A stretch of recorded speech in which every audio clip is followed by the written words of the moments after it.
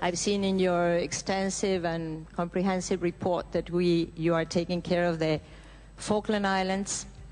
And very briefly, I want to share with you that United Nations... You would have a question? Yeah, I do. Yes, you're not sharing things with us, you're asking us but I have to share some information here. It's United Nations Resolution 2065 in 1965 took care of the so-called Malvinas Falkland question, meaning the sovereignty dispute between Argentina and the United Kingdom over Malvinas Island. Can you ask a question, please, Ambassador? Yeah. Otherwise... Well, seeing that United Nations and the international community and a large group of Nobel Prize winners urges both parties, both countries, to assume negotiations in order to find a pacific and permanent resolution.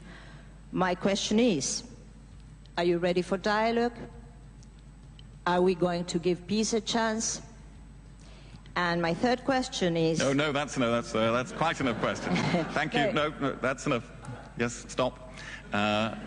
Thank you, and let me answer that very briefly. Self-determination is a basic political right of the people of the Falkland Islands, and the United Kingdom will always stand by that right. It is their right under the United Nations Charter, and so the United Kingdom is very much committed to that right, and you can count on us always, permanently, to stand by that right.